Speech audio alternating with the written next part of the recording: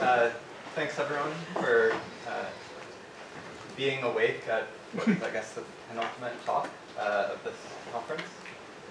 So, about a week ago in California, I gave a talk on this current philosophical project of mine to a small handful of you.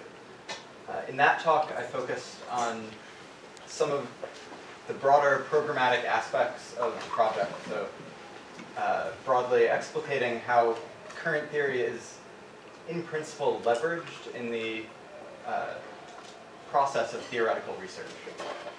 Since this is a conference explicitly about cosmology and quantum gravity, I'm going to take the opportunity today to focus more directly on the core scientific content of that project. But I see the relationship between the two as something almost like metonymy. So if you find what I have to say today about dark sector physics interesting or even maybe comforting, making some sense of either what's supposed to be going on in this pocket of speculative cutting-edge physics research, or maybe how we should think about what is going on, then I think you should be particularly predisposed to find my broader project compelling. If you don't, I will try not to have my feelings hurt. So this is going to be my claim for today. Dark energy and cold dark matter play profoundly different roles in lambda CDM as pertains to dark sector research. So now, obviously, dark energy and cold dark matter are different things from one another. The point I intend to make is that the difference between them, properly construed, really matters in how we think about the fundamental physics research, and in particular the dark sector research that's conducted in each of their names. So lambda CDM is, of course, our current successful theory of large-scale cosmology. I'm going to be careful, though, when I refer to lambda CDM as a successful theory of large-scale cosmology. I mean its successes as pertain to the largest scales in our observable universe, which is to say, as a theory of large-scale structure in our universe. In other words, I take the theory to be that which describes the expansionary history of our approximately uniform spatial universe over cosmic time, when our universe is assessed as suitably large scales, in which characteristic large-scale structures formed and evolved amidst those background evolutionary dynamics.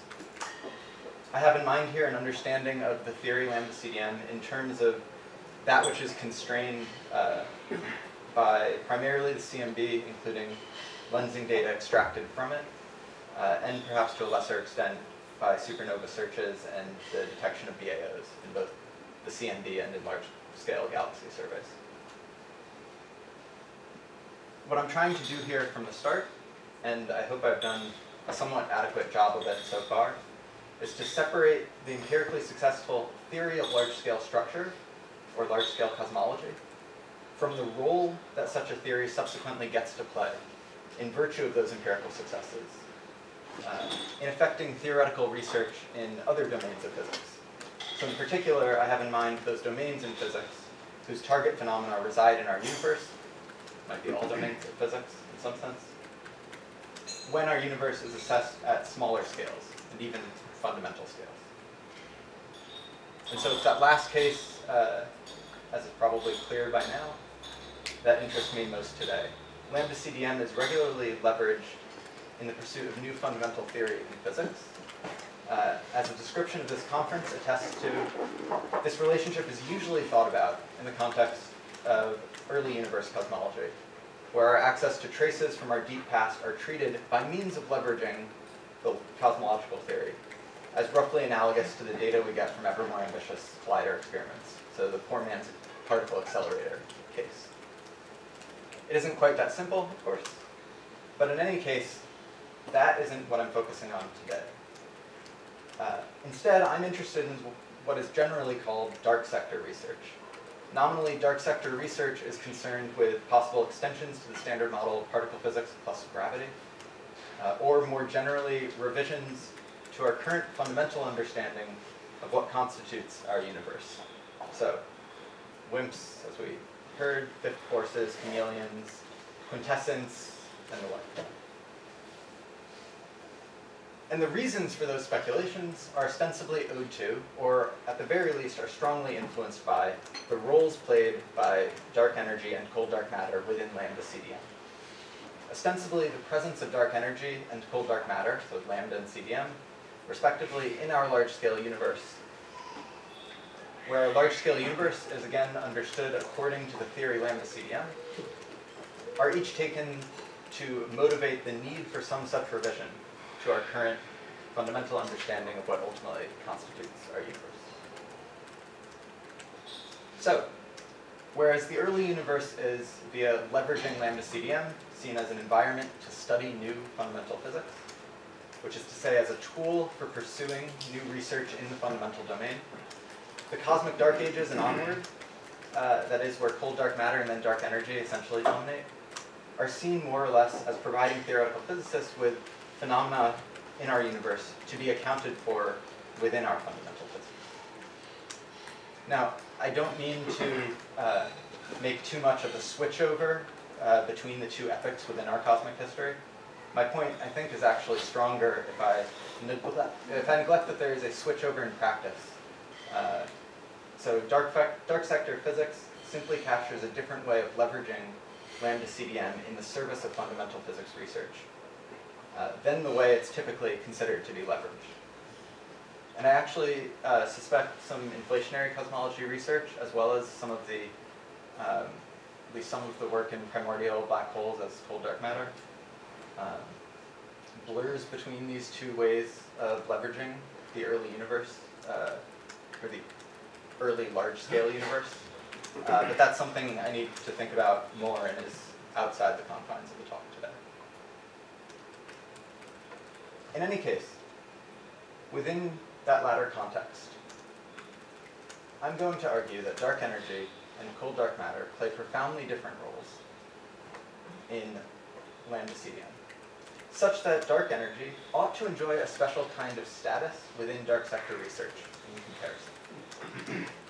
My main antagonist, by the way, is the view that dark energy and cold dark matter are, contrary to what I just said, both merely discrepancies in our bookkeeping of what there is in our universe as assessed across all scales.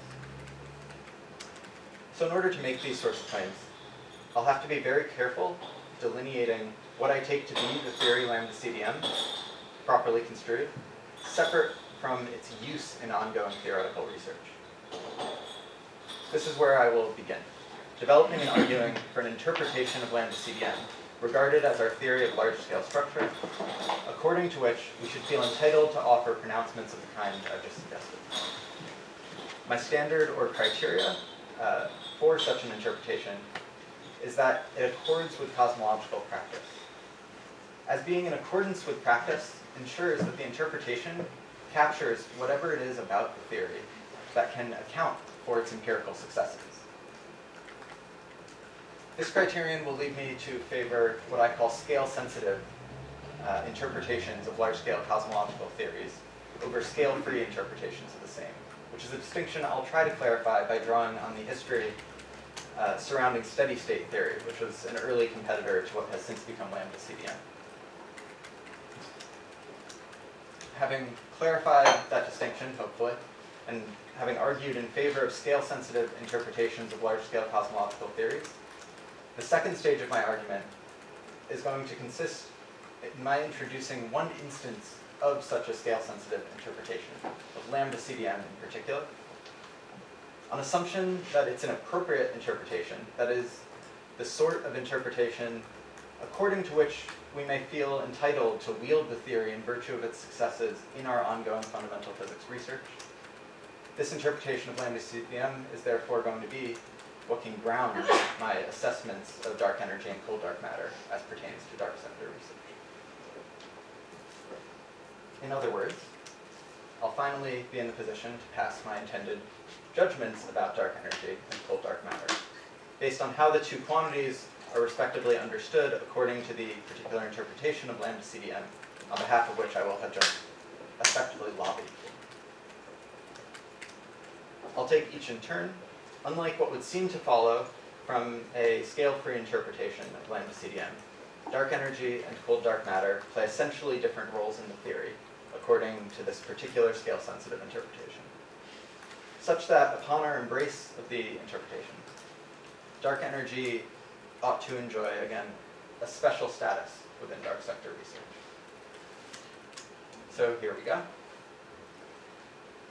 It's tempting to regard lambda CDM as an application of our current understanding of fundamental physics to our universe as a whole, when all but the largest scale effects of that fundamental physics are conveniently ignored. This is the view one finds, for instance, in the opening discussion of Hawking and Ellis' well-known treatise on the large-scale structure of space-time, whose first chapter is, tellingly, I think, titled, The Role of Gravity.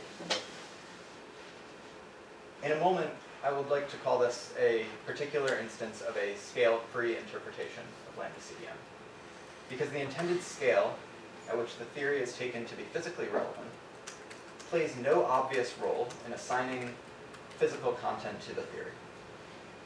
In this particular case, the only role for scale is evidently in sorting and distinguishing that screen just cut off, but that one didn't, so we're good. So the only role for scale in the sort of Hawking and Ellis style picture is in sorting and distinguishing which fundamental physics is supposed to be most relevant to constructing the applied theory in the first place. So again, gravity in, strong nuclear out, etc.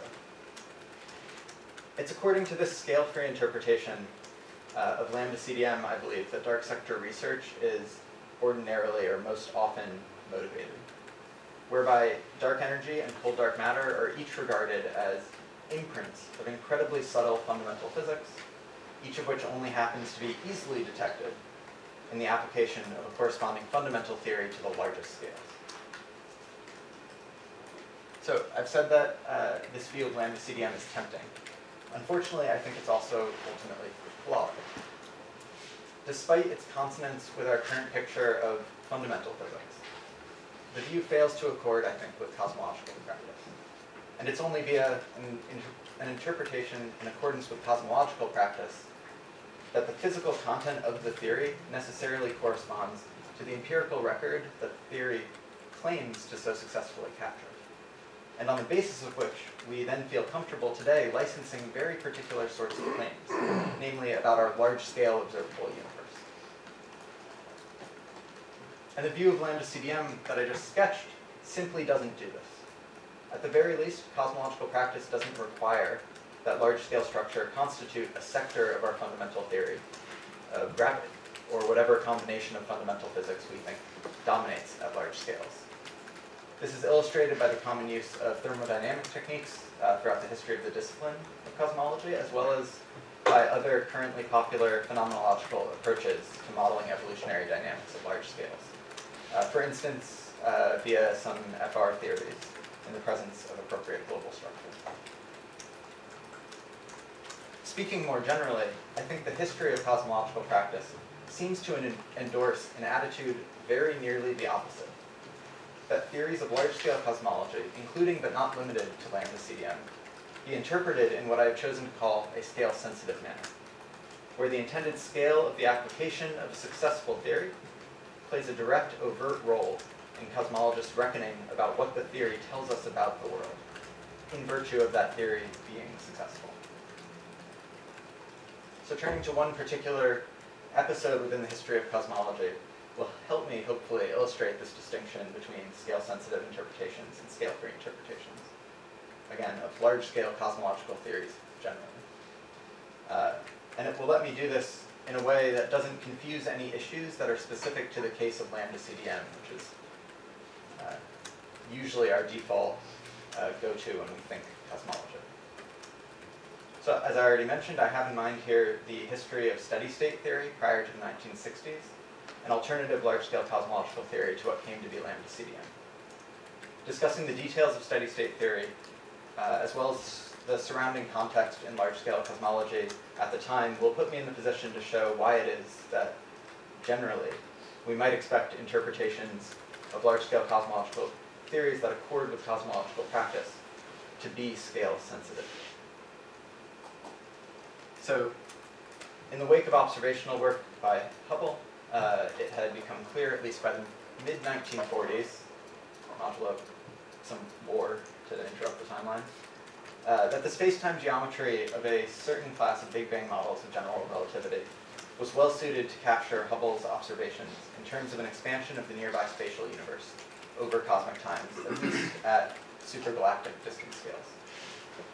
But this class of models was, as we all know, generally characterized by an initial singularity or beginning of cosmic time, so Big Bang, which postdated the presumed births of the oldest observed stars and galaxies, and also perhaps Earth, depending on when we're talking about.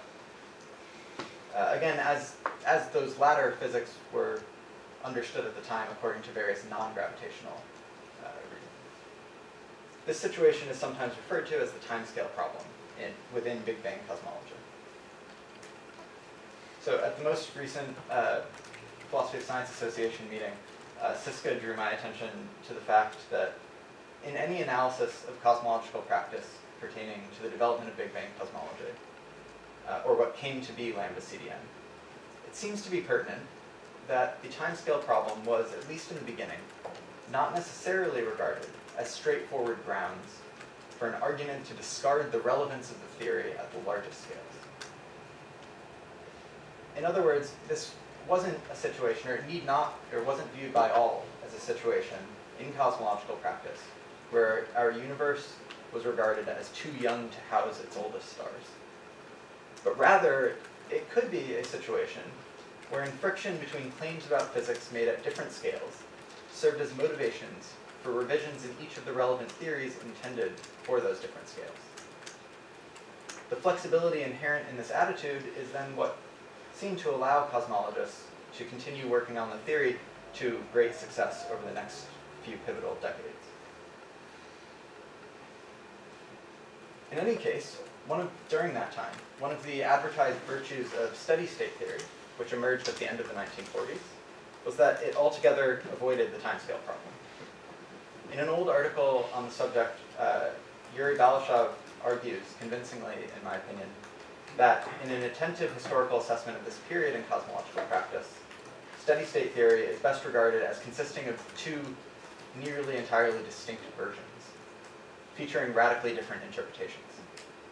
Nonetheless, both versions were regarded as having to reckon with the following two facts. In steady-state theory, the foliation of the space-time into space over cosmic time has to be put in by hand, and gravitational, or rather general relativistic, energy conservation is everywhere locally violated, given ordinary assumptions about matter. Tracking those different reckonings will be extraordinarily helpful for my purposes. So in SST1, following Balashov's naming convention, an overarching commitment to the steady-state account merited a search for a revised understanding of the fundamental physics of gravity. So the idea here is that one constraint on the construction of such a new theory of gravity is that steady-state theory thought to be an application of that new fundamental theory to our large-scale universe would necessarily constitute a sector there.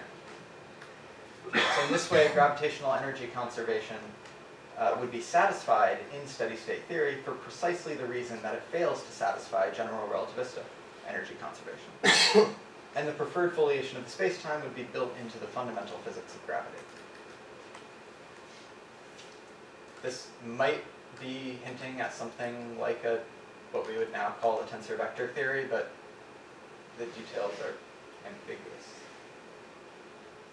I should like to identify SST1 as a scale-free interpretation of steady-state theory, because it interprets the theory as the direct result of applying some or other understanding of some physics, developed at one scale, to some empirical setting which just so happens to be characterized at another.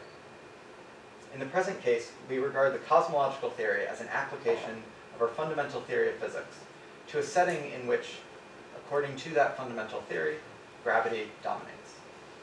Consequently, it suffices to model the large-scale setting gravitationally, and so commitments within the context of the cosmological theory, in light of our empirical record and our background philosophical beliefs, in the case of SST1, those commitments entail further commitments within the context of our fundamental theory of gravity, in virtue of the application of that theory to the large-scale scale. So in the event of a discrepancy between the fundamental theory and its application, those commitments constituted reasons to revise the fundamental theory. Meanwhile, in SST2, an analogous commitment to the steady-state model at large scales, in conjunction with a commitment to a general relativistic notion of energy conservation, merited an inference toward new physics that arises exclusively at large scales in our universe. In particular, one identifies what came to be called the C field, what we might today regard as an effective Lorentz-violating quantity in the large-scale theory, which was ultimately supposed to reduce to new, highly non-classical, high-energy nuclear physics in the centers of stars and galaxies. Together with ordinary matter, though, the C field ensured general relativistic energy conservation at the largest scales, locally, of course, while simultaneously explaining the preferred foliation in the large-scale theory as ultimately due to interesting new physics confined to the internal character of a particular privileged family of world lines, whose average behavior was supposed to coincide with the effective physics of the C field. So in contrast with SST1, SST2 seems to be, to me, very obviously, a scale-sensitive interpretation of steady-state theory. The inference to an effective quantity, the C field, depends on interpreting steady-state theory as a theory which is intended for deployment at large scales within our universe. So within a universe that is otherwise governed by a variety of more fundamental physics at scales much smaller. According to SST2, the commitment to steady-state theory at large scales requires an explanation of the C field as a quantity that emerges at suitably large scales in virtue of facts about the universe at smaller scales. To the extent that all known non-gravitational fundamental physics was thought to be sequestered at large scales, it follows that the emergence of the C field must be attributed to some new fundamental physics that only fails to be sequestered in very particular circumstances. For instance, in stellar and AGN processes, which, as I said, could be rendered in the large-scale theory as coinciding with the C field.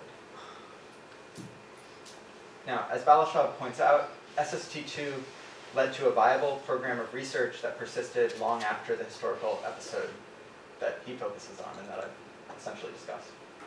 Whereas SST1 was very quickly abandoned prior to the now famous observations of the cosmic microwave background. And I sort of alluded to this already, but Balashov points out that the corresponding search for an alternative gravity theory motivated in the SST1 setup was abandoned very quickly as, and this is a quote from Balashov, too obscure and highly ambiguous a problem to be worth tackling. In other words, at least in the case of cosmological practice pertaining to steady-state theory, the scale-free interpretation was unwieldy, we might say, while the scale-sensitive interpretation presented a viable basis to develop a larger program of research, responsive to new empirical investigations in the discipline. So I take this to be suggestive, only suggestive, that there are significant methodological advantages, of scale-sensitive interpretations of cosmological theories in practice, which could be weak evidence for the claim that, given the impressive empirical successes of lambda CDM, the production of the theory ought to be regarded as a consequence of cosmological practice supporting a scale-sensitive interpretation of the corresponding theory, lest that impressive empirical success be seen perpetually as accidental or coincidental. In time, steady-state theory on both interpretations fell out of favor compared to Big Bang cosmology. I will assert that it is a dead theory. In part as high-energy stellar and galactic astrophysics matured, but primarily due to the observations of the cosmic microwave background. As Balashov stresses, what eroded were foremost what I've left essentially unspoken, so those background reasons to commit on the largest scales to the spatiotemporal structure that was relevant to steady-state theory, rather than the structure relevant to Big Bang cosmology. These developments seem to be a part of what ultimately led physicists to embrace the plausibility of a past finite spatiotemporal structure for our large-scale universe as a consequence of the successful application of Big Bang cosmology to nearby astronomical data. In light of this development, the frontiers of theoretical cosmology turned in earnest to the very early universe, approaching and in some respects within the Big Bang epoch. And so came to be born the more standard role of the early universe as a tool in fundamental physics research, as mentioned at the beginning of the talk. That's some history. The question I should like to turn to now is this: what does a scale-sensitive interpretation of lambda CDM as Big Bang cosmology has matured to this day look like in detail? So lambda CDM is typically regarded as, at its mathematical foundations, a general relativistic theory. And this is just what has contributed to what I've argued is the wrong impression that lambda CDM constitutes an application of our general relativistic fundamental theory of gravity. But there's an obvious sense in which our current best theory of our large-scale universe need not have been general relativistic, independent of facts about our current understanding of the fundamental physics of gravity.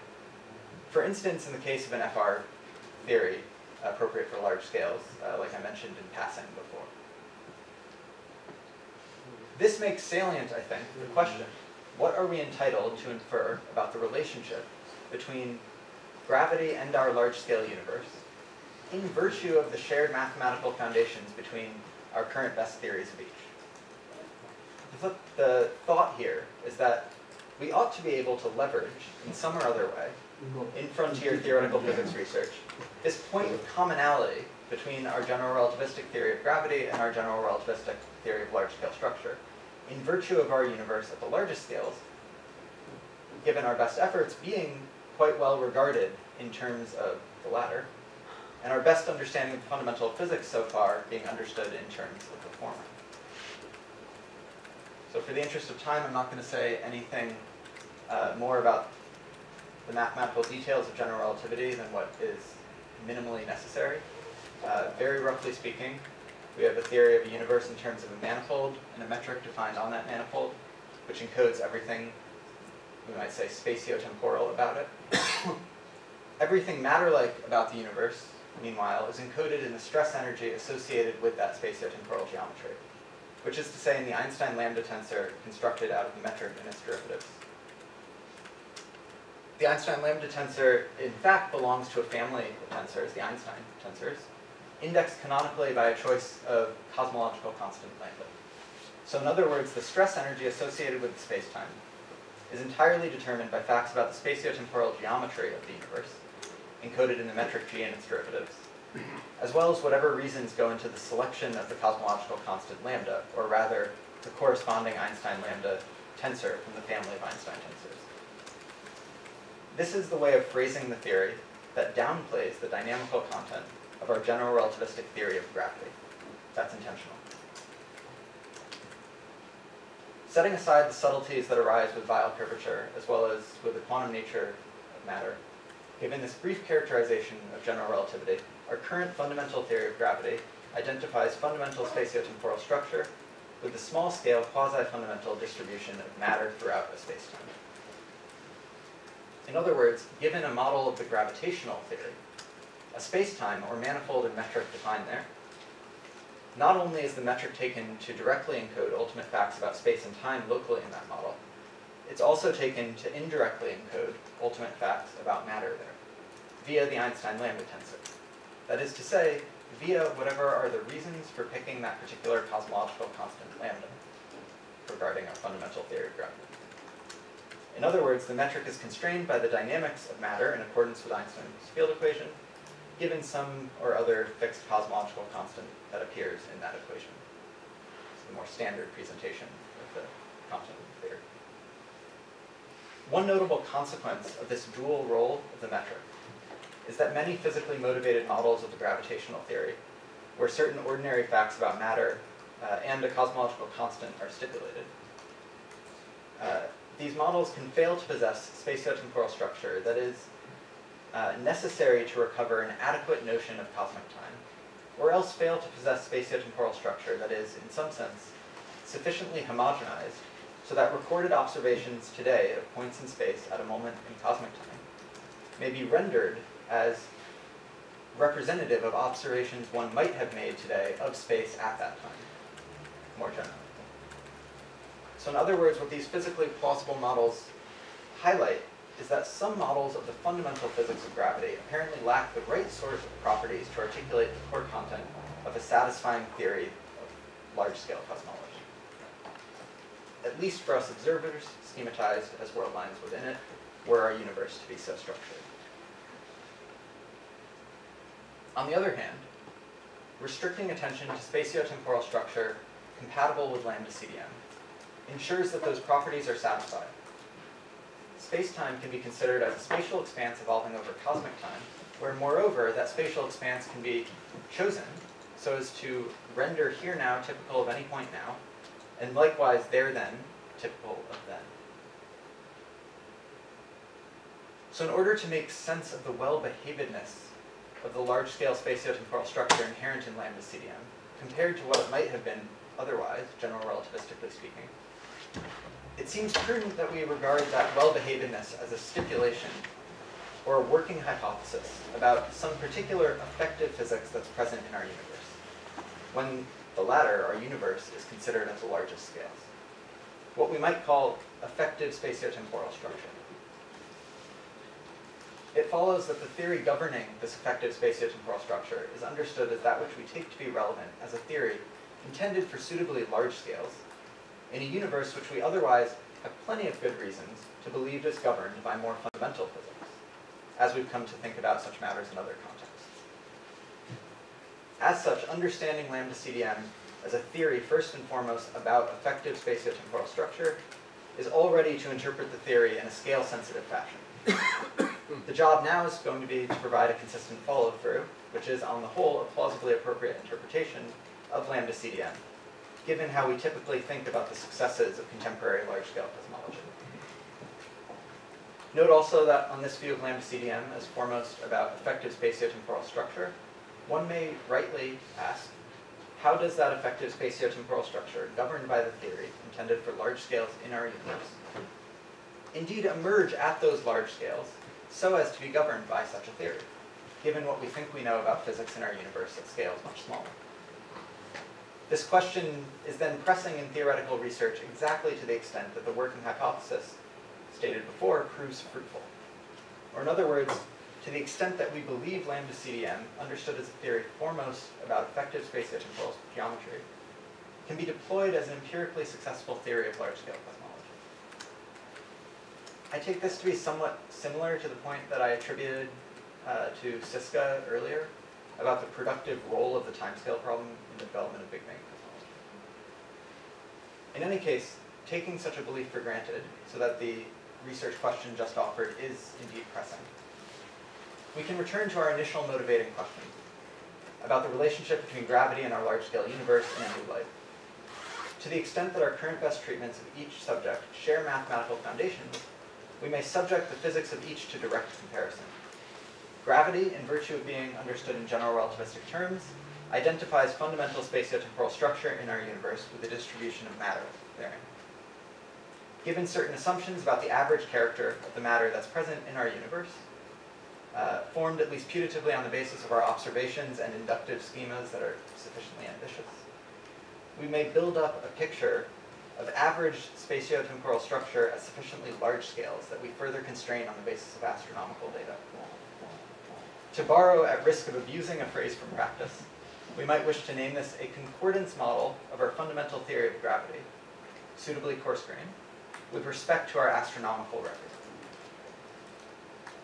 Meanwhile, lambda CDM, in virtue of being understood in general relativistic terms, identifies the working hypothesis stated above about effective spatiotemporal structure within a theory intended for the largest scales in our universe, with an equivalent formulation in terms of an effective distribution of something matter-like in such a theory, or what we might call cosmological grade matter.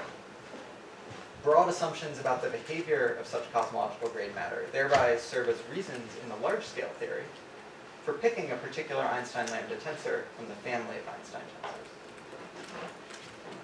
Consequent to the empirical successes of lambda CDM, this begets the pressing research question: whence comes cosmological grade matter?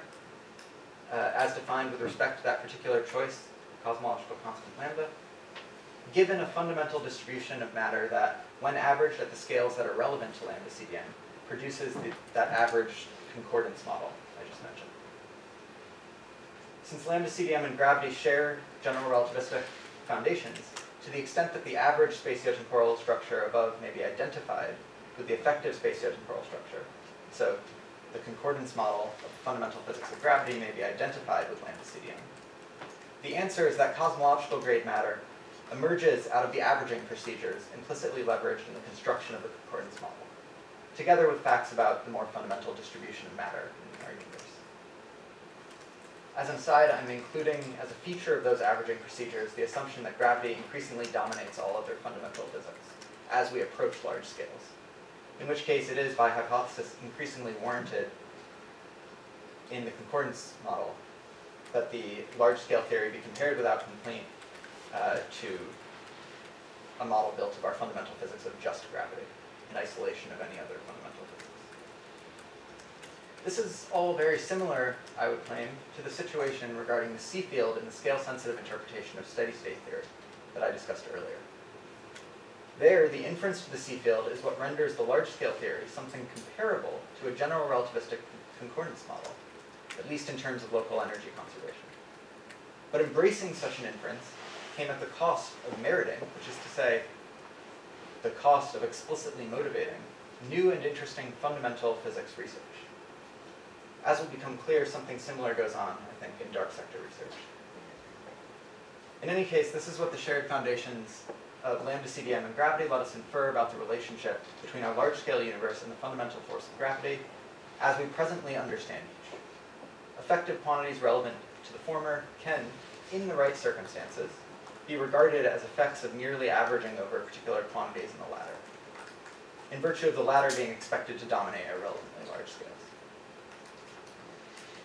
Now, as just stated, effective spatiotemporal structure is beholden to more fundamental physics, whose details could undermine its legitimacy at smaller scales, but whose details nonetheless explain the emergence of that structure at suitably large scales.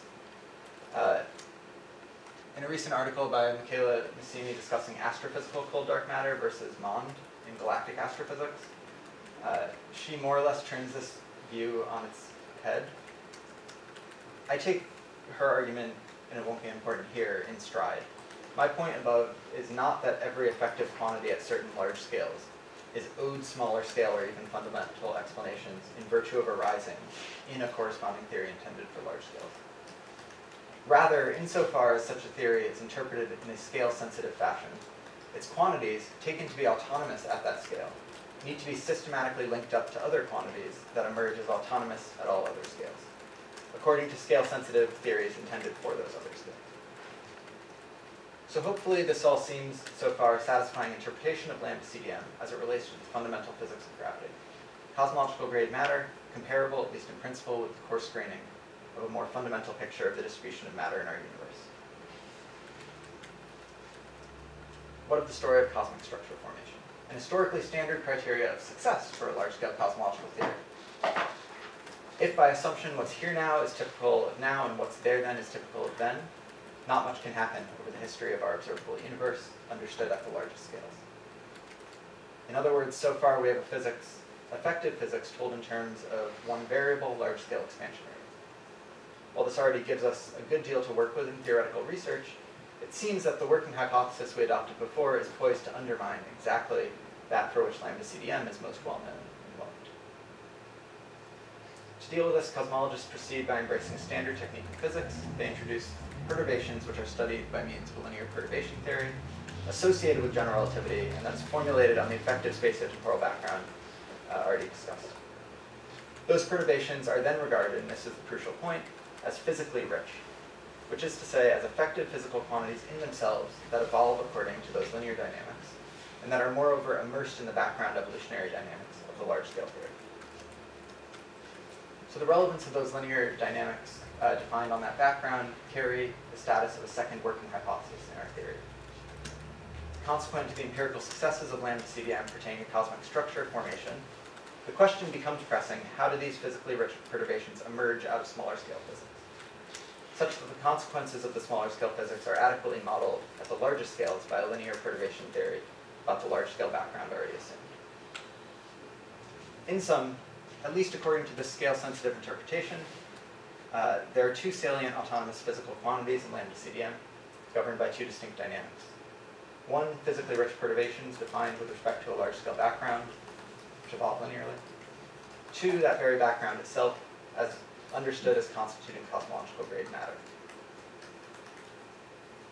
So goes the theory of lambda CDM. I'm now in the position to discuss both dark energy and cold dark matter in lambda CDM, as lambda CDM is understood in terms of the particular scale-sensitive interpretation I've just given. The key point from the get-go is that to the extent that there are two salient autonomous physical quantities in lambda CDM that are each governed by particular large-scale effective physics in our universe, dark energy is going to be understood as an inference concerning one, juxtaposed against fundamental physics, and cold dark matter is an inference concerning the other. And I'll consider each quickly in turn.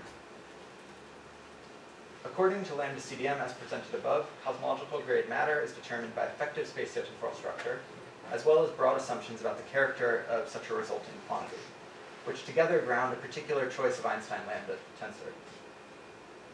Note, in other words, that cosmological grade matter is not determined by a coarse graining of some more fundamental distribution of matter, but by a commitment to regarding the large-scale theory in the first place as a general relativistic theory, in order to subsequently permit comparisons to such coarse grainings.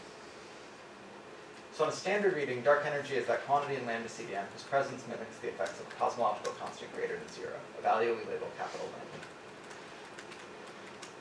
But this characterization of dark energy raises the question, whence those reasons for our having chosen the Einstein zero tensor in the first place? The answer, it seems to me, is closely related to my discussion about directly comparing the concordance model constructed out of our fundamental physics with the effective spatiotemporal structure in the large-scale theory. To the extent that there is a zero cosmological constant in the fundamental theory, coarse graining isn't going to change that, is so the default belief. And so viewing lambda CDM as merely a concordance model of the fundamental physics of gravity gives good reason to expect a cosmological constant of zero. But again, lambda CDM isn't a concordance model of our fundamental theory of gravity, not as I've understood it here. In lambda CDM, the cosmological constant is set phenomenologically, given broad assumptions about what the resulting cosmological grade matter should look like. So for this reason, I suggest the following modification to the standard reading of dark energy in lambda CDM just rehearsed. Dark energy is precisely that which we regard as responsible for rendering lambda CDM as a general relativistic theory, characterized by cosmological constant capital lambda, as opposed to it being rendered a general relativistic theory characterized by any other valued cosmological constant. What this means is, in the context of fundamental physics research, is that dark energy naturally motivates a particular line of research, somewhat like the C-field case.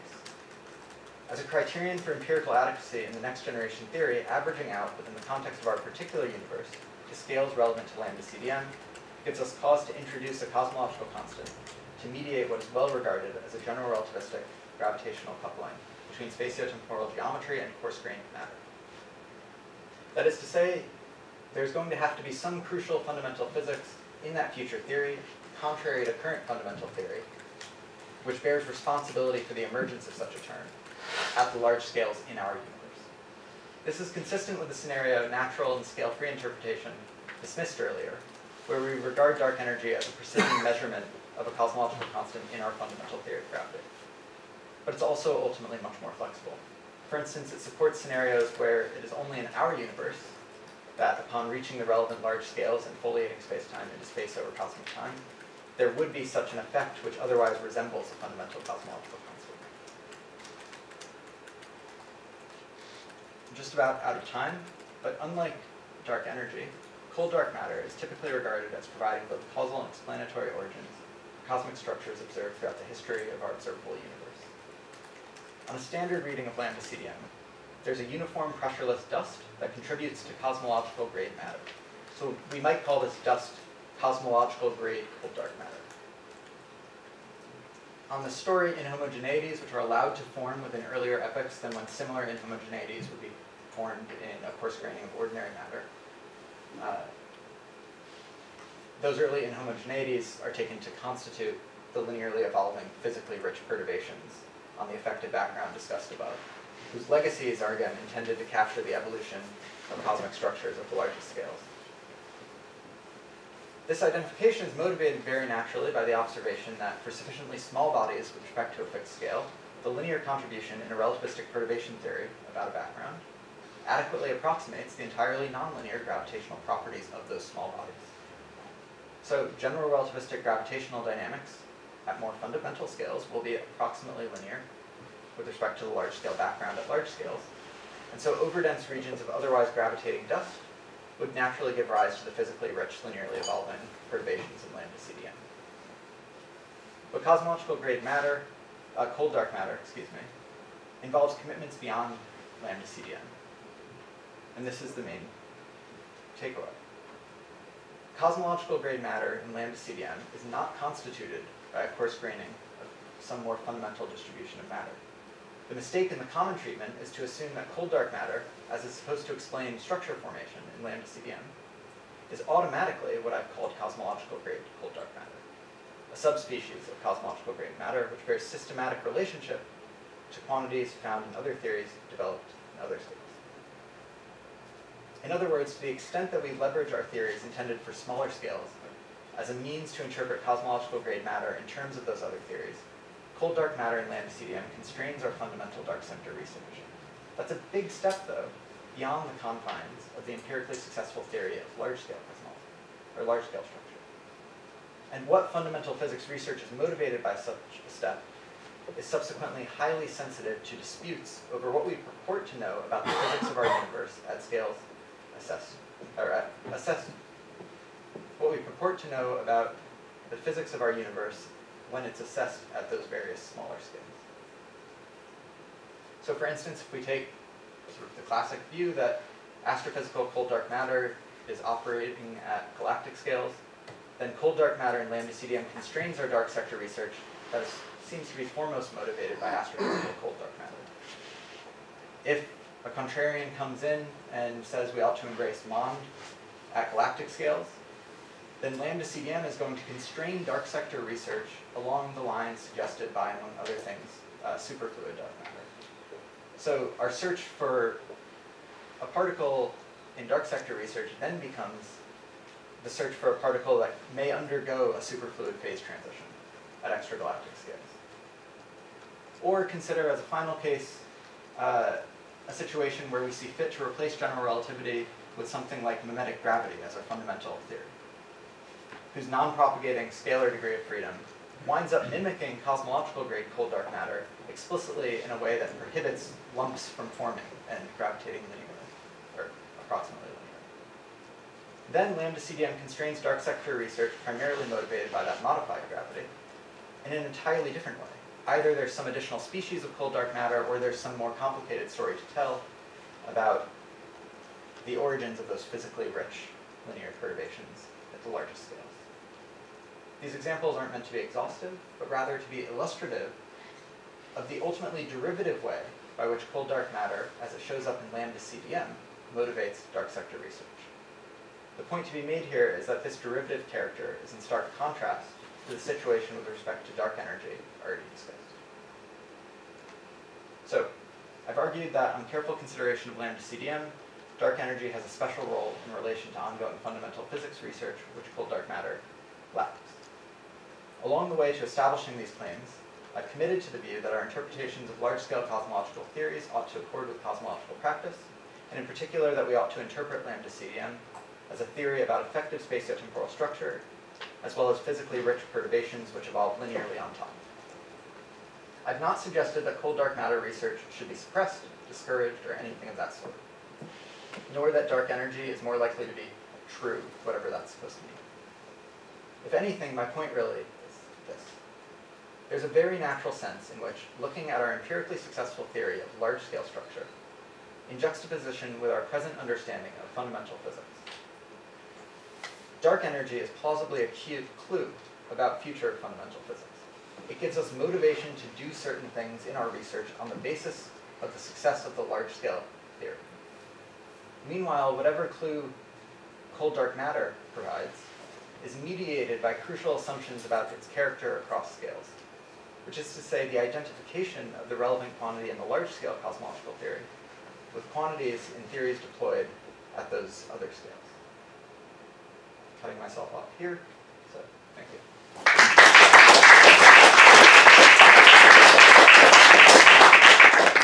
All right, since we started at 11:35, we have about 10 minutes for questions. Mike, could you turn the microphone towards you just a little bit? Thanks. Chris? So I have a few questions. Let me stick with two. So let me start with the. There's a question that actually arose immediately in the discussion between Einstein and de Sitter when Einstein first introduced the cosmological constant, and de Sitter pushed him in correspondence to say, what is this lambda term and how do you think about it? And Einstein's view wasn't entirely clear. He seemed to think of it as perhaps arriving at some sort of average of different types of matter, or maybe real matter is condensed types of this other type of, whatever the cosmic fluid is. They went back and forth a little bit. It wasn't entirely clear, but my impression is that on your view, that would be a completely misguided way of talking about cosmological grade matter or dark energy, right? That the relationship between ordinary matter and whatever lambda represents can't be that. And so I'd like to hear a little bit more about that. And then the second question is, I just want to have a clearer sense of how a scale-sensitive interpretation differs from the kind of view that I think a cosmologist might have, that, they'd say something like, well, part of cosmology is a theory of certain large-scale degrees of freedom of the gravitational field. We know that there are certain domains in which we can apply linear perturbation theory, and so there's a scale sensitivity in the sense of there's a domain past which, once the density contrast grows to a certain extent, we now no longer can trust linearized perturbation theory. And so they're certainly scale sensitive in the way they're understanding the application of their theory, but I think the scale-sensitive interpretation involves something more than that. So if you could, those are just two questions, partly to clarify how you interpret lambda in the sort of cosmological grade sense, and then what you mean by scale sensitivity. Good. I suspect my answers are going to be unrelated unless they wind up being related accidentally. So the first question, I think that sort of discussion on my analysis of this situation shows up after we would have empirical commitments, or at that time background philosophical commitments, like a static universe type desire for overarching reasons. And that once we've committed to that and saw fit, in a sense phenomenologically, to fix lambda, there's a very natural question of what could give rise to it, either in all universes or with respect to our particular universe. So those questions are motivated to the extent, or are perfectly kosher on this view, if we treat Einstein's background philosophical commitments in a manner similar to sort of today's cosmologist phenomenological commitments. And we saw that a similar situation is going on, at least with Hoyle in steady state theory too, where the background philosophical commitments are acting as motivation in a very structurally similar way to the way empirical data would be held as motivation. So that's the first one. The second question is about scale-sensitive interpretation versus just being aware that you are doing all of your physics in the world in their scales. Well, yeah, there's sort of scale sensitivity of domain of applicability. Or, yeah. Right. So phrased that latter way, it sounds like there's possible reconciliation right off the bat. So what I have in mind by scale-sensitive interpretation is that when we try to understand what we are allowed to claim about our large-scale universe, or about large-scale structures, is that they are large-scale structures in a universe with other interesting physics going on at smaller scales. Other, in fact, highly nonlinear physics going on at smaller scales, and so it's delightful that the universe is structured in such a way that by the time we've gotten up to those large scales, we apparently can write down a linear theory that is both useful and looks a lot like the relevant mathematics going on in the fundamental theory. And so then the big point that I wanted to underscore, the interesting question I don't think is phrased explicitly often enough, is how can we leverage that state of affairs, that that it is sufficiently like the smaller scale stuff that we know how to compare across scales, but that it is also as empirically successful about its own large scale content. Does that help at all? Yeah, that helps.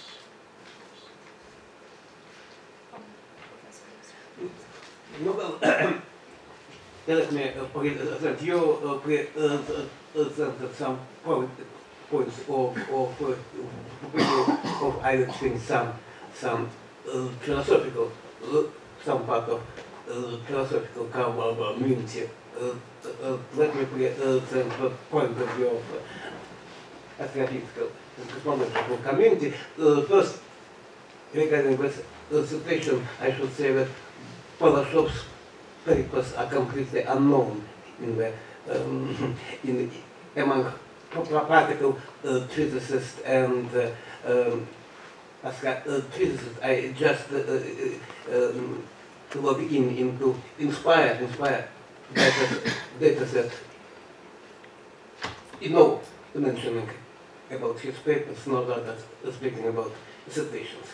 Okay, and so speaking about, of course, Stephen Hawking and George Ellis, which as you mentioned, is a well-respected person, but this book is a very old one. Actually, in 1973, indeed, there was no need to introducing both dark matter and dark energy. Okay, so almost progress appears later. And then, indeed, next remark that lambda CDM is actually never pretended to be fundamental physics, phenomenological figure. But what I just said yesterday in my talk, of course, it is based on some assumptions about equations, and just the assumptions is that the gravity laws are the same, just in the spirit of following the original ideas of Newton, that the laws of gravity are the same both in the Earth, in the solar system, in galaxy, and larger scales. Indeed, Mond, which assumes that Newton's law is not correct. It can work inside at galaxy scales, but that it does not work. It is practically excluded both in solar system, in all solar system tests of increased gravity and larger scales.